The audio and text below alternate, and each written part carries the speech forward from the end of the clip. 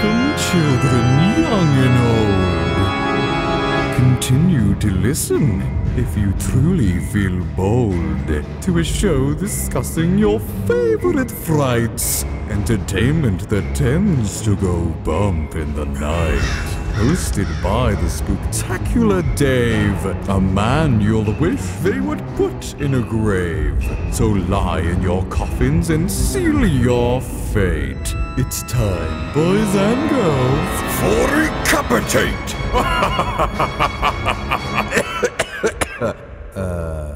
Boo. Hey everybody, welcome back to Recapitate. My name is Dave Capdevielle, and welcome back to the only show where it's good to hear evil. Today with me, I have a very talented artist who's going to talk with me about one of my personal favorite movies. Say hello everybody to Nikkinacks. How's it going? Hello! Today we're going to talk about Tremors. That's right. The infamous Kevin Bacon film. Oh, Kevin Bacon. Oh, be still my heart. Is that the young crush? Oh yeah. Kevin Bacon? Both of them, honestly. Oh, and Fred Ward? Mm-hmm. Oh yeah. Ooh, is it getting hot in here? Is it just me? Yeah, just grab your fan. You need it for the whole episode. No, this is gonna be a fun one because this is another one of my personal favorites, and obviously it's one of yours too. Mm-hmm. This is one of the weirder ones though, and that's why I like it, because it's literally, you can't describe it as anything but a fun movie, because it's about a group of nowhere townspeople against underground worm monsters. Oh yeah, it's all around entertainment. There's nothing, it's hard, when you pick apart this movie, it's very difficult to find something that you don't like. At least that's the way it is for me. It's hard to not love this movie. Yeah, this is what I call one of the best scripts in a horror comedy, I think. They're the standards, like everybody loves Shaun of the Dead, Evil Dead, stuff like that. This one should not be forgotten, because it's one of those rare gems, kind of like another one I talked about recently, An American Werewolf in London, where it just feels like a good movie, not necessarily a good comedy or a good horror film. It's just like, it's written as both. So you're not laughing out loud the whole time, and you're not like sitting on the edge of your seat the whole time. Mm-hmm. Which is what it should be, because levity in these kinds of films, as I've talked about before, is so important to make it believable. Because a movie like this, where it's not the characters are goofy, but the villain's also goofy, because that would make it stupid. Yeah. This is a thing where the characters are fun and goofy, but the thing they're going up against is not fucking around. The graboids are smart, they're creepy, and they're gross. Yeah, they're ugly as fuck.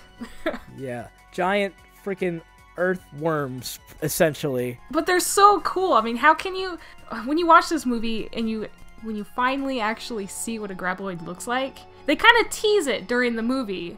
For those who haven't seen it, it has like a tongue. They have 3 tongues, basically, which are like, they look like snakes. Which they're they actually, mini ones, yeah. Yeah, little mini versions of it that wrap around its enemy, and then that's how they bring it in and swallow it. But when you actually see the whole thing, it's like, oh my god, these things are gross, ugly, they're huge, and they're fucking cool. Yeah, it's like, some of my favorite creature designs in cinema are the graboids, because they're so just distinct and weird. I think, as you were saying, for people who haven't seen this movie, if you want to think about what it is, imagine that episode of SpongeBob where they go into that cave with the giant worm and it has a tongue for a worm. That's what it is, essentially. That's a graboid. Imagine that, but just slimy and bloody and disgusting. And the only people who can stop them are a bunch of rednecks in the middle of a 14-population town. Mm-hmm. It's small fucking town in, I think, what was it called? Perfection. Yeah, Perfection, Nevada. Mm-hmm. What a name. I think what I want to get into first with this one, because there's a lot to talk about in this one, but the thing I want to first get into is the characters. And the reason why is because this is one of those horror movies where the characters are all extremely memorable. It's not fucking blonde bimbo runs into the woods and gets shanked by Masked Man. It's, you like the characters in this and you're going to remember them when you're done with it. Mm-hmm. So who do you, I mean, I know you were, fainting over, the 6 Degree Man, but who are you particularly fond of in this that you want to start out with? This is one of those special movies where I seriously love all the characters so much, even the little Chinese market guy. Walter Chang. Yeah.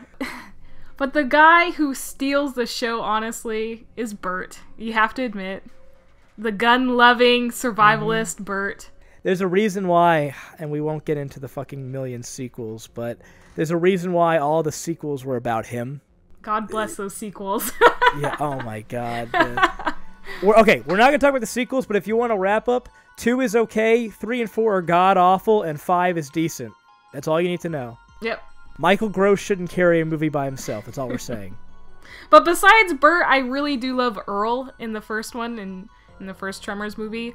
Something about his character, kind of level-headed, but still, redneck and, quote, old and wise. Something about that I'm really fond of. That's the thing.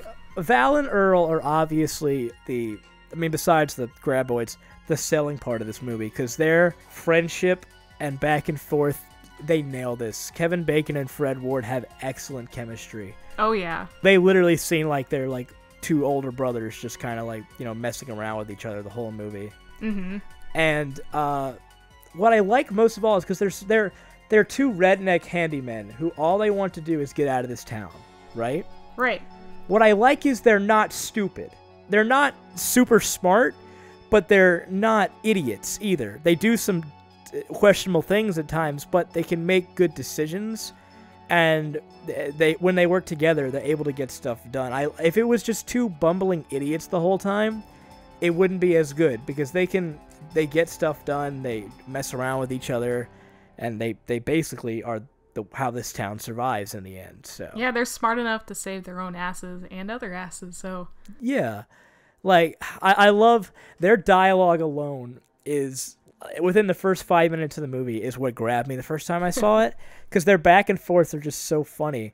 And it's not like laugh out loud humor, but it's like the way that they just seem like they've been friends for a long time. Like when they're he's trying to wake him up, and he's like, "There's a stampede!" And he's like handing on the truck, and he just wakes up, and he's like, "There ain't no stampede. Who's gonna make breakfast?" And they do rock paper scissors to solve all their problems. Oh yeah, the recurring recurring rock paper scissors. The movie does a perfect job of showing their chemistry, showing their friendship.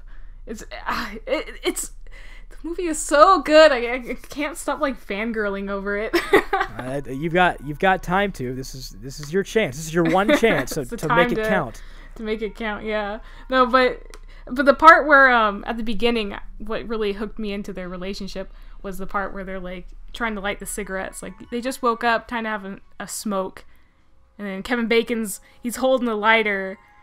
And then Earl's, he's looking all around, he's patting his pockets, checking his jacket, and he can't find the lighter, and he looks up, and he sees Kevin Bacon's character, whose name is Val. He's holding the lighter, and he's just like, "Oh, well, fuck you." Yeah. He doesn't say that, but you can just tell in the look in his eye. And I love how he always says, "Pardon my French," and then he proceeds to curse still. Yeah, yes. There's this one, I don't want to jump ahead too far, but there's this one scene that's so funny to me where they're stuck on top of the rock with Connie, and he's like, "Damn, son of a bitch." He's like, "Pardon my French." Shit, how are we going to get out of here? It's like he completely disregards it. I love that part. It just came so naturally. Sometimes you have to wonder, it's like, was that really in the script? Well, the writers of this movie, obviously, they knew how to write dialogue. Mm-hmm. That's the thing. It's like, this is a really well-written movie.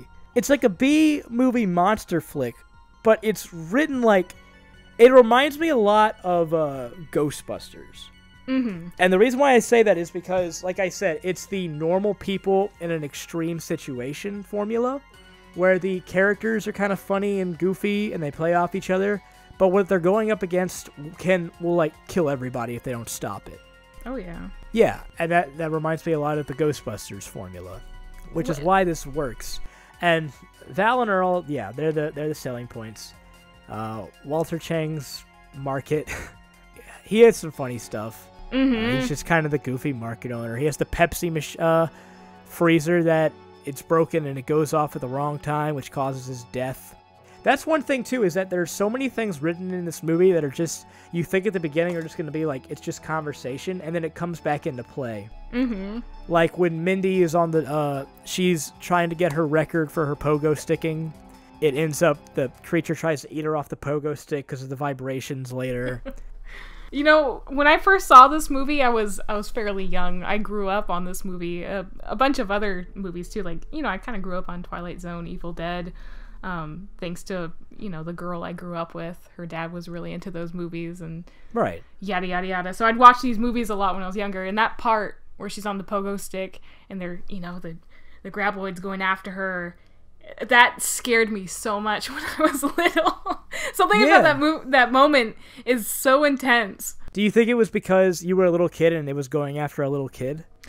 It might have had to do something with that, or it could have just been the fact that they played out that part so well of just how intense it was. There's that thing though, like one thing about this movie, or something like movies like The Gate or like anything like that where children are threatened. It really kind of gets to you because normally 90% of the time in horror movies, it's adults that are going to get it, right? Mm-hmm. When they start messing with kids, you're like, well, wait, nobody's safe. What am I going to do now? Well, there's a part in the movie where there's two characters. There's the husband and wife, and the husband's the doctor. And they're sitting and, you know, stargazing, and the graboid attacks the husband and eats him. And then you're like, okay, so the wife is going to escape and tell everyone what happened and everything. But she actually gets killed in a more violent way, I think. She goes into the car and she locks it up, but she can't start it because she doesn't have the keys. And so the graboids, being as smart as they are, they end up like burying the car. So she fucking dies in the car with the sand and the dirt coming into it. That's a much more violent death than the guy just getting swallowed. Yeah, when Val and Earl, because they go to find out what's going on with them, they literally find the car under the ground with the headlights still on. Mm-hmm. She was either buried alive or eaten. They don't show it, but she's dead for sure. Even though she could have just gotten out the car and ran. Yeah. But we could assume that they would have caught up to them, because that's the big thing we should mention, is that these creatures, the graboids, they live underground, right? They're giant worms. Yeah. However, they have no eyes. The way they get you is through vibration, because they use the equivalent of I don't want to say echolocation because that's not correct, but basically they hear sounds through vibration. So whenever you walk on the ground or, you know, jump up and down on the ground, they're going to go for you, like, by that. Mm-hmm. So the way they eventually end up outsmarting these things is by using that to their advantage and distracting them. But because of that, constantly over and over again, their goal is to get off of the ground, which is what they have to do. And unfortunately, the doctor and the wife didn't know that, so when they go to see that their generator's been swallowed up, they just go right into the ground. Dumbasses. No.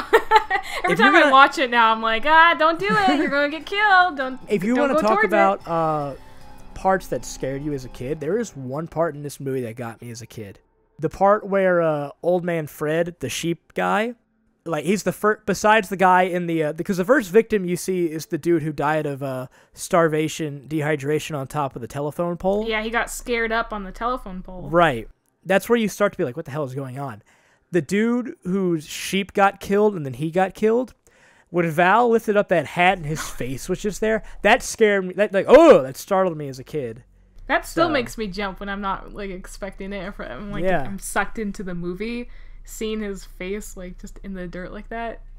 The visual effects of this movie are just fucking amazing. Oh yeah, that's one thing I plan to spend a long time of in this episode is the effects of this movie, because goddamn, it's a wet dream for me for practical effects, because there's like 7 different types of techniques used, from like animatronics to puppets to computer to backwards and forward scanning. It's like, it's a wet dream for an SFX guy.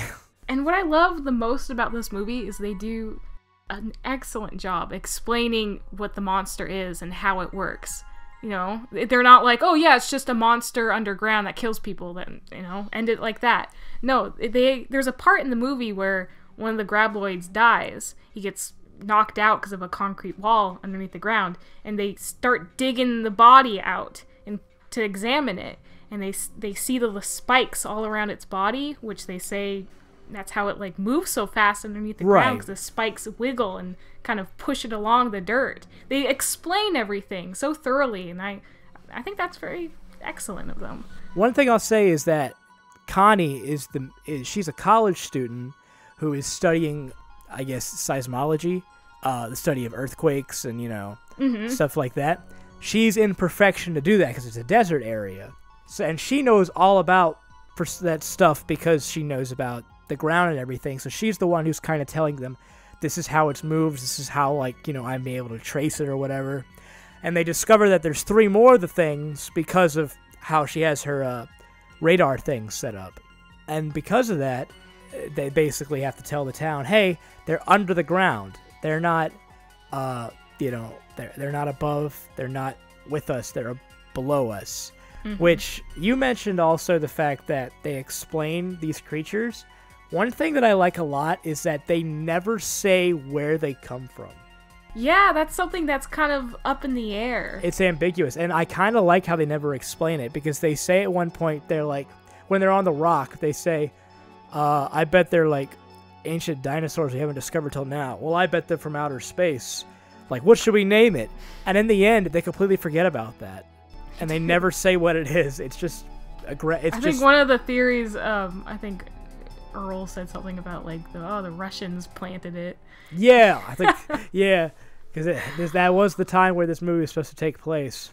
And I don't remember. I know we're talking about the first Tremors, but I don't recall them ever bringing that up in the second or the continuations about like where they came from. They just sort of like appeared.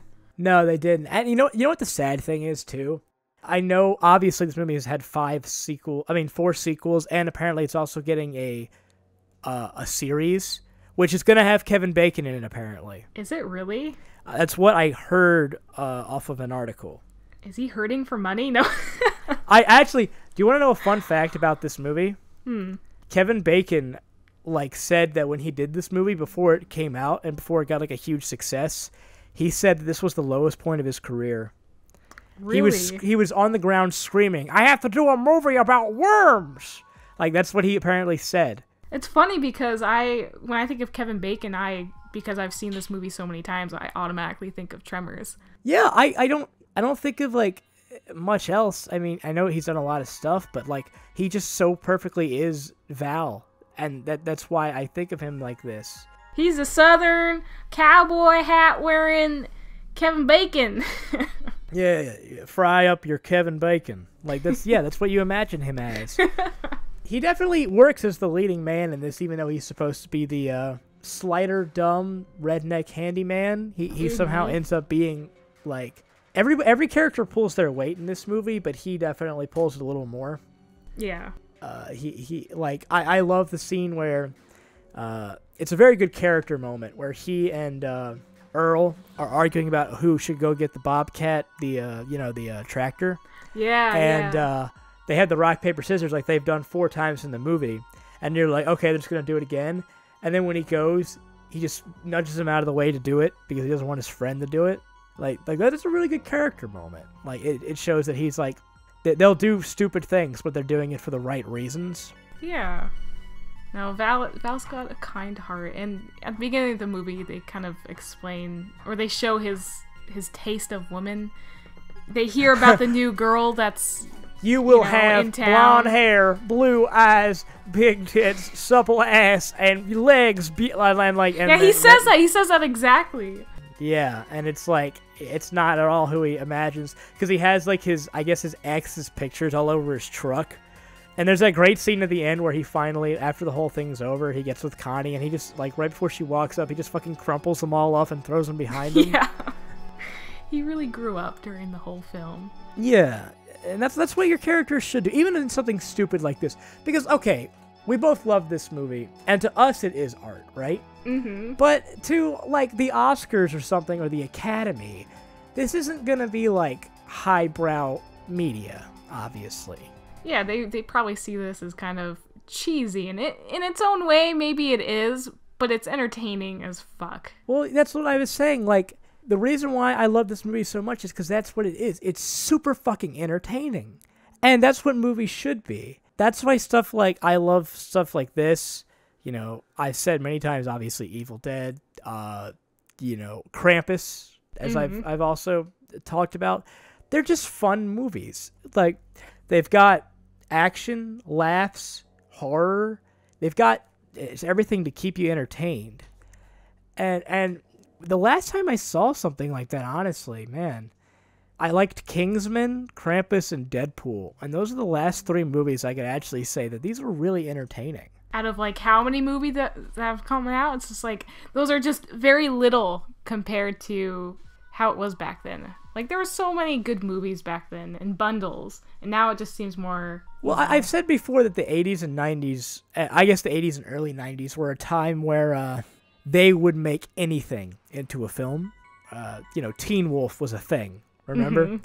It's like they would do anything, but they would have fun with them. Nowadays, unfortunately, horror movies fall into the trope where it's like they have to run off cliches, the paranormal activities, the cheap jump scares, basically. Exactly. All the horror trailers basically look the same. It's basically some creepy version of a popular song, and then some weird guy is walking around with a bunch of quick edits. It's nothing new. Horror I'm going to sound like a, old man Dave's bitching about his horror movies again. But it's like horror used to be fun. And like what happened? Like I said, like Krampus was great, but that's like that's the closest thing I could think of. Yeah, Krampus was excellent. It was that humor in it. Some people didn't like that though. That I've talked to, they're like, yeah, I didn't like how like it had this weird humor, funny, haha moments in it. It's like, really? Yeah, you didn't like that it was good. Some people, I guess, when they want a horror movie, they want it just straight up death, blood. I don't know, serious. I don't know. Michael Dougherty, the creator of that and Trick or Treat, is probably like my favorite filmmaker right now. And he just got announced that he's doing the next Godzilla, and I was screaming, like, happy. Because that's I saw something like that. I didn't quite look into it, though, but... No, it's good. That means it's going to be good, probably. I mean, if you like him. But yeah, Tremors. I guess we should get into some of the other characters. We mentioned, of course, Val and Earl. We briefly mentioned Walter. Basically, the town of Perfection, like we said, it's a 14-person population, which is, of course, ridiculous, but you ignore it. In a way, it's nice, though, because there's no other, like, random characters in the background. Like, everyone has their own place, basically, in the movie. Yeah, everybody does something at some point. Like, you remember everybody. You have Miguel, who is, like, the kind of Italian, church-going. He's a bit, like, like, oh, God, what's going on? Like, he does that a lot. Like you said, you've got the gun-toting Vern and Heather, who Heather is played by Reba McEntire, which is that's an interesting casting choice, but I guess it definitely makes sense for her character. Who can forget Melvin? I was just about to say Melvin. The brat child from hell. I said earlier that this is a movie where you like all the characters. I forgot about Melvin for a second. I mean, Melvin's pretty annoying, but in the end, you're like, oh, Melvin, he's just a teenage boy trying to, he's basically the boy who cried wolf in the movie. Yes, exactly. Multiple times, he's like, oh, help me, I'm being attacked, oh, Graboid's got me, and they rush and help him, but he's totally fine, he's laughing. Like, that's another example of a good script moment where Earl's like, somebody ought to kick that boy's ass. And then every single time I say, all right, let's go kick his ass. And when they do, it's the one time the creature's actually there. And when you're first watching the movie, you can kind of tell they're leading up to that. You're like, okay, this kid, boy who cried wolf, eventually something's actually going to happen to him. But in a way, you gotta enjoy that. It's fun to see things coming sometimes. Oh, sure. It's okay to give obvious payoffs if they work. Like, like that's an example of one. Like the one that surprised me, was I didn't think anything about this girl just pogo sticking the first time I saw it, and then I was like, oh, that makes sense. She's the only one on the street. She can't hear them. Yeah, and that thing, headphones on. Yeah, it pays off for her character because that's what she wants to break a world record of pogo sticking. Who else we got? The mom of her, which is just kind of like she's kind of like the gentle motherly type. Oh, God damn it. Of course, the gun-toting couple, Vern. It should be noted that they literally have a fucking bunker and arsenal of guns. Yeah, he's a survivalist. He's, planning for the potential World War III happening, which, in the movie, you're not quite sure if he actually believes it or not. But you first are introduced to him at the market. and he's like collecting all these like cans and stuff with his wife and talking about guns and you're like, oh my god, who is this character? He has a literal wall of everything from pistols to Uzis to shotguns. He has a fucking elephant gun, which he like breaks the glass in order to kill one of the graboids with.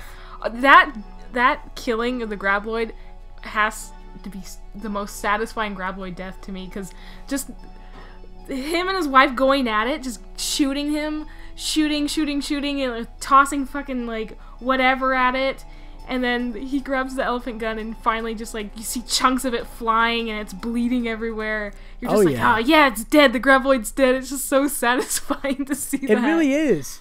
It's like it's kind of it's awesome just to see two redneck gun nuts destroy this creature. By the way, there are 4 of the graboids. The first one gets destroyed by when they first discover it, like you said earlier, where they sort of say, "Oh, this is the spikes it has," or whatever. Mm-hmm. They do that because they're running away and they jump over a little concrete ridge, and it ends up going full speed into a fucking concrete bunker and it dies. Because it just, like, accidentally kills itself. It's the dumbass. It's like the dumbest one dies first. Exactly. And that's where you're like, oh, the creature's dead. Yay! And then she's like, well, hold on. There's 3 more. And they're like, shit! So, from there, they have to, of course, figure out exactly how to kill each one. Mm-hmm. And this movie is just obstacle to obstacle to obstacle till they finally, like, kill all the graboids. But each obstacle they're stuck in is entertaining. It's not like... There's never a point in the movie when I'm rewatching it that I'm like, okay, I want to skip this. This part's boring. This part is just whatever. No, it's this all movie feels good. Fast, too. So fast. But you're like, oh, you know, it's not too fast. It's just, like, entertaining. You're watching every bit of it. You want to just keep watching it. Yeah, you don't want to miss any moments because, like, it's very fast-paced. There's a lot going on. There's a lot of dialogue you don't want to skip. There's a lot of back and forth quips too. Mm-hmm. Like, I guess we should probably say this is that, like I mentioned, that Val and Earl's goal at the beginning is to get out of perfection. They're basically the handymen of the town. They get paid like shit, but that's because they live in a town of 14 people. And they're doing basically shit jobs too. Literal shit jobs. Dumpsters and shit. Yeah, literal shit when they fucking clean out a septic tank and get covered in it. And that's the point where they decide, we're finally doing it, we're leaving. So they pack up all their shit, and they head out of town. And when they do, they discover, like, the guy who died with the sheep and the guy on the telephone pole. They go back to town and tell them, they said, okay, now we're leaving. And this time when they leave, the graboid attacks these construction workers and blocks off the road. So, and I love that line where Earl says, is there some kind of goddamn divine intervention or something? Like they would not let them leave this town at all. The graboids are so smart. That's what I love about them. They're smart and they learn. Yeah, they're not stupid monsters. Even though, I mean, obviously one of them is when he runs into a wall, but they adapt to what's going on. Like, just because one thing killed another one, it won't kill the next one. Mm-hmm. Like, you notice that, like, because they kill the second one with the guns, right? Right. The third one knows to hide under the ground so the dirt will protect him. So they kill it with the bomb. Then the last one knows they're going to trick me with the bomb, so I'm going to not be fooled by their distracting vibrations. It adapts each time, which is very, very interesting. It's not like they can use the same method 4 times and get out of this situation. And the last graboid that they kill is the smartest one that at the very beginning of the film, when Earl and Val's truck was stuck, a graboid was holding it, but its tongue, one of the 3 tongues, got stuck and got pulled off. And you can tell it's that graboid because it has, one of the tongues is like ripped off. They call it, I'm not sure if they have a name for it, but I think one point they called it Stumpy or whatever. Yeah. But that one is like the smartest one, and it's like the reoccurring one, which I liked about that. I also love the part where they pry it off the truck and Walter Chang's like, I'll give you $5 for it. 20, 10, 15, deal. And they use it and they're taking pictures with it like it's alive. Yeah. To make money. That's what I like, is that they try to carry on life as normal at one point with this. They're just like, all we gotta do is call for help. And I just love how Val and Earl always get stuck with the shit jobs, and which is funny because that's who their characters are. But even in this situation, they have to take the horses. They have to go to the next town over. Those poor horses. That one violent death. The graboid has its like things all, the tentacle tongues all over the. It sounds like really gross. It kind of is, but it's like the horse is getting like strangled. That was one of the more violent deaths. I mean, they're pretty good at being clean with the deaths. I mean, you won't see someone get torn in half or anything. They just get swallowed and like disappear, or you'll see remains like blood or their hat. And at the beginning, the guy's face in the dirt. That was probably like the most disturbing thing. Right. Or I guess Walter Chang's death, it wasn't like, he didn't get torn apart like you said, but he gets like tossed around and then just like swallowed whole. Mm-hmm. And I was like, no, I like him a lot. His death was really fucking cool. Can you imagine like having that big thing in there and then like having someone like an actor in there and just like, and they move it around? That must have been so fun filming it. Oh yeah, definitely. Like this is, you know what I think this is, Nikki? Why I love this movie so much? Because this is the kind of movie I would want to make. It's just a fun monster movie with a group of people. That's why it's so appealing. So if you were to make a movie, you would say Tremors is one of the most biggest inspirations for you? Influential? Yeah. Yes, definitely. I would say that. Just like a fun, practical effects monster movie with characters that go back and forth and they have to solve a threatening problem. Like, it's just easy, but it's fun. It's like something you would want to make with your friends. Which, that gives you, like, that's why I think people like stuff like this. They like the cheesy stuff. They like schlock. Is because they're like, we can make fun of these really lowbrow movies, but then we could try and do something and it'll wind up the same way. That's where the charm comes from.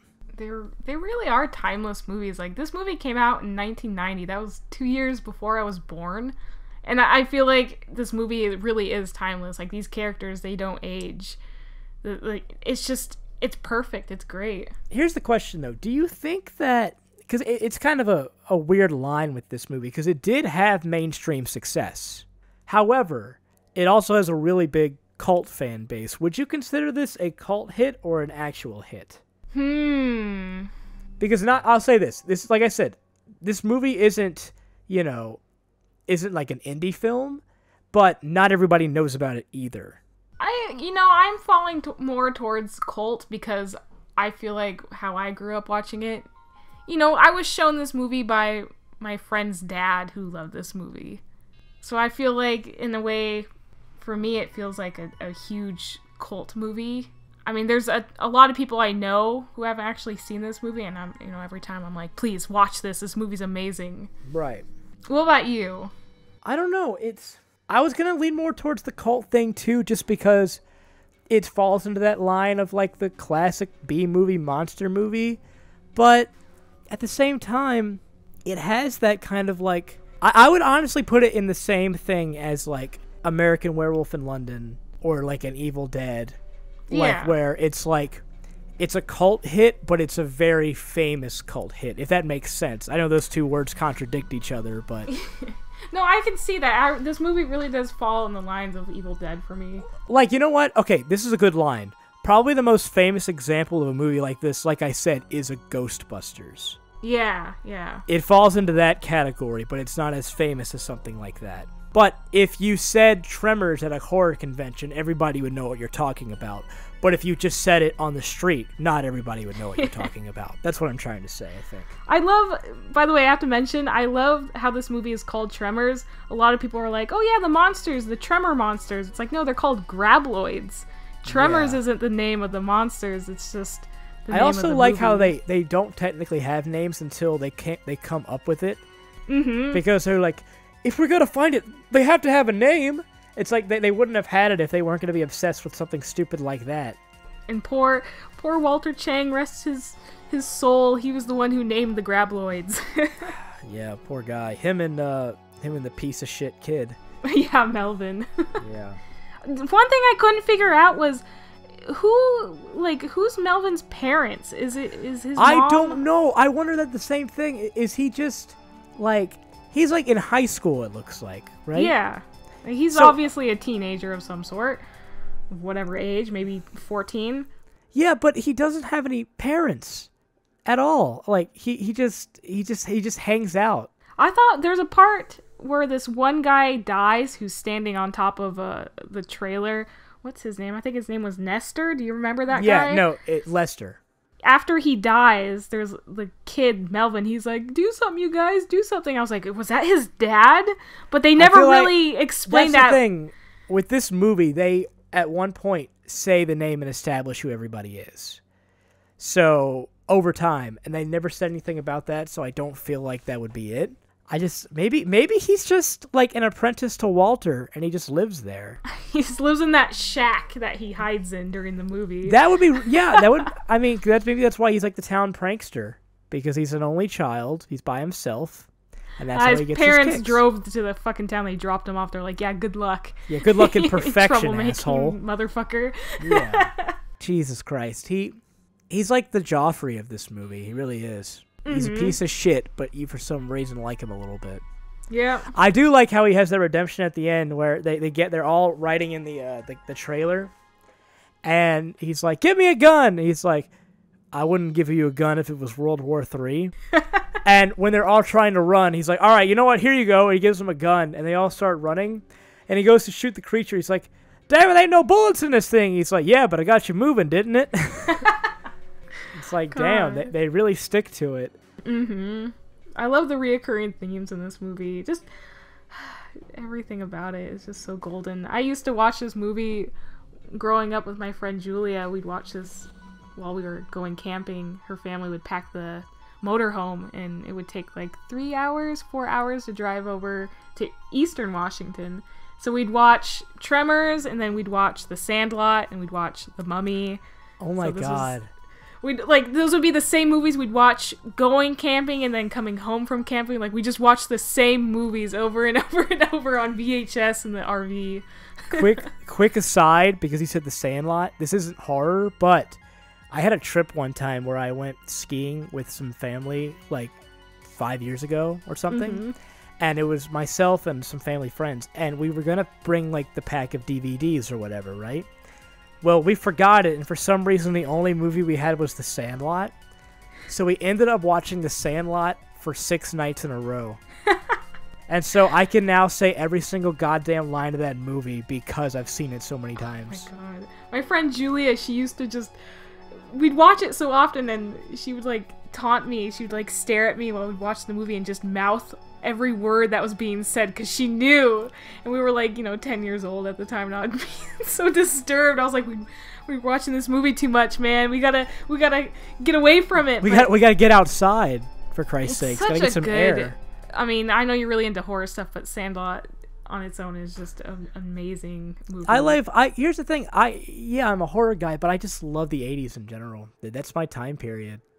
And yeah, it's a cheese fest of a time period, but I love it. Like I said, the things they got away with in that decade, from the little childlike wonderment to the just what the fuck is going on splatter effect movies it's just amazing. I think that's why people loved like stuff like Stranger Things so much, is because it reminded them of that decade. Yeah, what they call it, a homage, I think. Yeah, definitely. Time. This feels like a movie. Actually, it's kind of weird. This movie feels like a hybrid of like, it has like 80s writing, but 60s like sci-fi creature. It's a good mixture of Western, monster, and sci-fi movies. Yeah, definitely. I mean, they have Earl, who I'm blanking here. Oh yeah, Fred Ward. He was in some Western movies, so he really brings that to the table. Yeah, he definitely seems like he fits right in with the Southern gentleman kind of thing. For sure. One thing I also want to mention in this movie is that the soundtrack is pretty good too. Like all of the beats are all like even though this is a like a sci-fi horror action movie, it's all like saloon western stuff, but it all fits really well with it. I really noticed the soundtrack when they're up on the roof and there's a point where the graboid is moving the base of the building so that it's starting to collapse, and they had this one soundtrack come on that was like, it almost sounded like the theme song or something, but it was really good. And I was like, oh yeah, this soundtrack, this is perfect. Like everything is on point in this movie. Yeah, there's no, it's hard to think, like, because I always try to be at least a little bit picky when it comes to this show, but this one's hard because trying to find something, negative about it, I'd have to stretch. Even the ending I enjoyed, the ending the is girl. Yeah, it's cheesy, but it works because it ends as just like one solid story, which is why I hate that this series has a million sequels, because it didn't need to. It's literally like town bands together and defeats threat. The end. That's how it should be. Yeah, and then the second installment comes up, and they're like, well, what happens afterwards? What happened to some of these characters afterwards? And oh god, I saw the third one. I haven't seen it for so long though. So the third one is the worst in my opinion. Like, the fourth one is bad too, and like I said, the fifth one is slightly okay, but the third one is just garbage. Which movie has like Earl? Like, it's all about Earl, and I'm either like him in the past or in the future or something weird like that. Well, here's the thing: 3 and 4 only have Michael Gross Vern in it. Remember? I think 2 has, because Kevin Bacon was only in the first one. Fred Ward is in this. Yeah, I think you're talking about the second one. The second one has Fred Ward is in it in the second one. Has Earl in it, and then the third one, the second one, Kevin Bacon isn't in it because no, because it's above his pay grade. Yeah, that's the thing. It's like, I think Kevin Bacon, the reason why he might be doing this new show is because I think he realizes now how big of a hit it was. It's like I said, that cult thing. He's probably like, well, okay, if people like me as that character and I'm getting paid for it, I'll do it again. Do you think he's like really swallowing his pride here and accepting it? I don't know. He's set for life. It's like, if I were an actor like that and I was set for life, I would do a bunch of fun movies. Mm-hmm. It's like Bruce Campbell in Ash vs. Evil Dead. He doesn't have to do this now, but he's like, the fans love me for this character, so I'm going to play this character until I die. You know what I mean? As long as the person is having fun, people can see whether or not someone's genuinely enjoying what they do. Yeah, and it's like, I hate to be like, bitching about other people's line of work, but if you're fucking acting in fun sci-fi horror comedy movies and you're bitching about that and getting paid a bunch of money, shut the fuck up. It's like, you're literally being paid to go on set and have fun. It's like you have a dream job. They think it's like hard work. It's like, really? Now, don't get me wrong. Don't get me wrong. I've with my special effects stuff, I know fake blood sucks. Silicone sucks. Makeup sucks. It's hot and sweaty and hard to get off. But you could have a real job. Yeah, Mm-hmm. You could be sitting mindlessly in front of a computer, and it's very plugging in numbers into a program, slaving. Yeah, you could have a real job, like making podcasts on the internet. Well, your podcast is very good. Oh, thank you. That's the nicest thing everyone's ever said about this. I'm gonna cut that one clip out and just like archive it in my computer somewhere. When you're feeling low, just remember the words I said. It's a good podcast. Yeah, it's pretty okay. And we're going to play that so much, you'll be like, that fucking podcast sucks, Dave, an asshole. Don't ever go on that. Yeah, but like, no, the soundtrack's great. Gosh, I was trying to use that time to really think of something nitpicky, and I can't.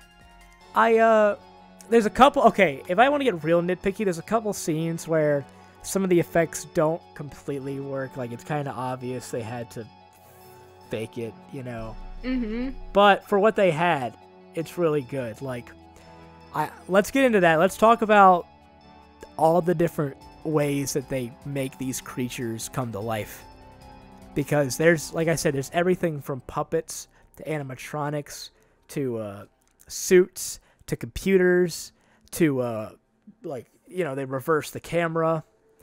The camera work towards the beginning, when the college girl, she's trying to get into her truck, like she's totally oblivious to what's going on around her, and you see there's a graboid going after her. You don't actually see it, but it's because of the camera work. And it reminds me of Evil Dead. You know, the camera's towards the ground and they're kind of dragging it, and it's, you know, aiming right towards her. It looks like a Sam, yeah, it looks like a Sam Raimi shot. Yeah, it's so good. I love that stuff. Yeah, the camera, that's great. I love a lot of the wide angle shots in this. There's a lot of panning. It actually, it really makes you feel like you're in the middle of nowhere, just because there's a lot of shots of the desert. Like, it kind of zooms in on a lot of, like, outward shots of just how small this town is. Mm-hmm. Like, when they're on the roof, you can literally see the beginning and the end of the town. And that really makes you feel like, oh my god, these people really are alone. So it definitely contributes to that. Apparently, when they built the town like it was a set, and after it was all done, they tore it down. Oh, really? Isn't that amazing? Like, all that work to build the town, they tore it all up. Yeah, I mean, I guess it's not as much work as, like, some, like, studio lot sets or something, but yeah, that's crazy. They just went into the fucking desert and they just built this random little town. There's one shot in the movie, I forget where, I think it's towards the end, but, like, you see the background, they really are in the middle of fucking nowhere. Yeah. I love how they just captured you. You're, like, alone in the desert, you're all by yourself, you're in the Western. And it's like, none of these, I also like how nobody, with the exception of Vern, nobody is, like, a badass in this movie. Like, nobody's, like, super awesome hero gonna save the day. They're all, like, a combination. It's two handymen, a college girl, an asshole kid, a mother and her daughter, an Italian, a supermarket-owning Asian, and a gun nut, and Reba McEntire. It's like, and that's what you have to go against these worm creatures. That are, like, destroying things. Like, not only, like, killing people, but, like, destroying things, like destroying cars and preventing people from escaping. Yeah, it's like, and I like how even, like, the gun nut, he makes dumb decisions. Like, he won't go on the roof even though they tell him to. Yeah, he's so stubborn. Nobody's flawless in this movie. That's what I like about it. Everybody feels human. And that's a key to something like this, where it's not, you know, meant to be taken seriously. Oh, yeah. I guess, anything, what else did you want to say about this one? Oh, man.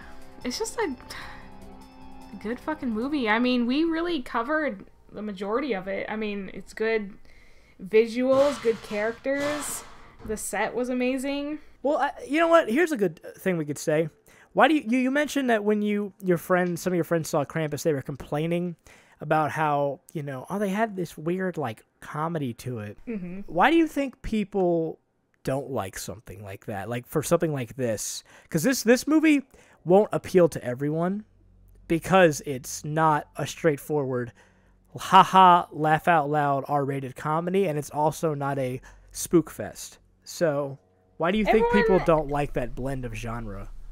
Everyone just has their acquired tastes, basically. A lot of people like comedy into putting that into a horror genre because maybe to them they can relate. Well, if you're dealing with something so terrible, you try to find humor in it. You know, that's what I would do to make it more real. Maybe that's why it seems more real to me than, you know, just watching a horror movie and just being scared and jumping at everything and then that's it. Right. No, exactly. It's like I have some friends who are military, and they say that the best thing you can do is they have a really dark sense of humor. They have to make each other laugh because you're literally going into war. It's life or death. So all you can do is laugh at it. Mm-hmm. It's like the same thing here. It's like if they're going to go against this supernatural threat, something that obviously can't occur in nature, yeah, of course they're going to, you know, make light of it. It's all you could do to keep it like because people will nitpick if they played this straight, you know? Yeah. Like, that would never happen. There's no worms under the ground like that. They would complain, but if they make it up for yucks, then it works because they're like, oh, well, they're not taking it seriously. I really do find realness and humor with such awful situations, you know? Oh, sure. like, I don't know how you think about it, but there are not a lot of straightforward comedies I like. Like, I especially nowadays, like what I call the red band era of comedies. I can't remember the last one I actually enjoyed. The red band? Yeah. Do you know what I mean by that? Mm-mm. Where every single comedy is, this movie is too wild for you, and it has the red band trailer that's like, whoa, it's two wacky guys on an adventure where they go to a party and smoke weed while a popular song plays during the trailer. Like, that's every fucking R-rated comedy right now, and none of them make me laugh. Like, I cannot remember the last time I saw one that I actually was like, ha, that's a good joke that you wrote. You know? I can't think of a movie that I enjoyed that was like that either. Not at all. The Like last movie I think I enjoyed because it was actually so stupid that I enjoyed it was Hot Rod. I'm not sure you've seen that movie. Wow, I have, but that's a long time ago. Holy crap. I actually like Hot Rod because I like Andy Samberg. Yeah, I thought that movie was...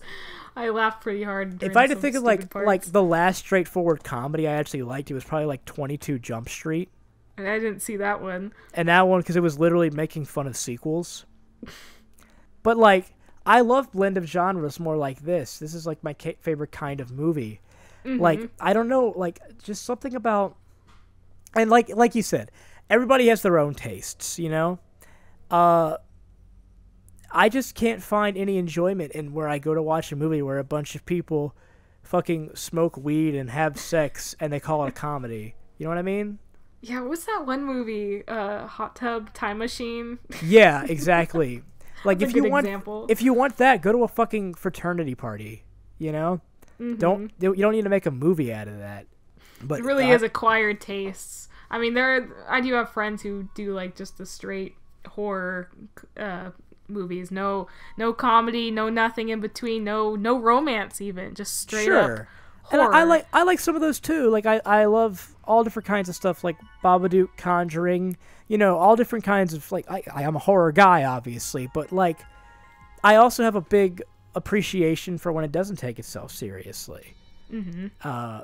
But I like I said, I try to have an appreciation for all different kinds of horror, from kids movies to fucking gore films. So I feel like if Tremors were a movie that was just straight horror, it would have been really bad.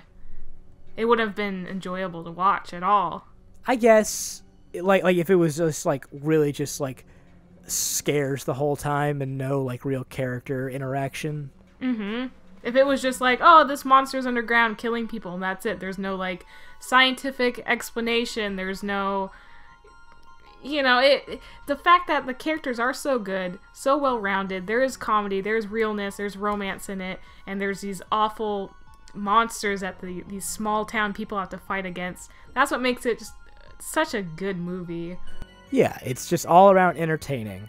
It's one that everybody should check out. This is one that if you watch it, you're just gonna have a fun time. Yeah. Hopefully you guys have watched it who are listening. Yeah, well, spoilers. No, people know by now if you're listening to this show, it's not my fault if I spoil something for you. Yeah, it's like, my damn fault.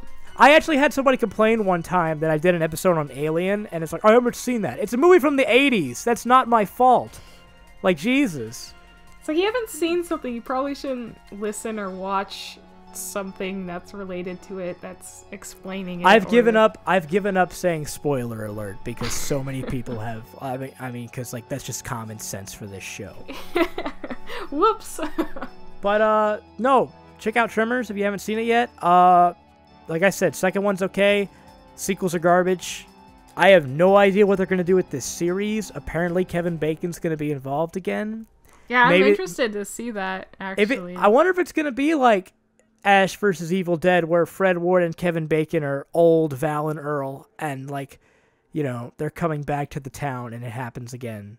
Man, isn't like Fred Ward like he's fucking in his 70s now? He has to be. Yeah, I think he's like late 60s, 70s. He's an old man. He's got Fred warts all over his face. That was a bad no! joke. That was bad. Boo! No. You remember? Yeah, Dave. Remember what I said about your podcast? I take it all back. You hack.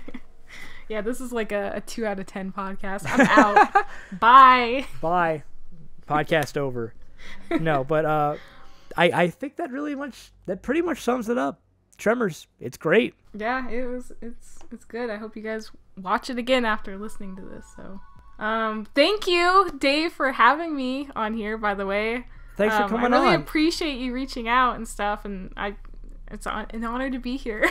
Yeah, no problem. If people don't already know you, where can they find your stuff? Check me out on Twitter, Nikkinacks, or check out my website, Nikkinacks.com. And I post art and comics, and yeah, that's where you can find me. And Nikki, as I always say, how are we going to end this episode? Well, pardon my French, but let's end this son of a bitch podcast. Shit! Oh, fuck!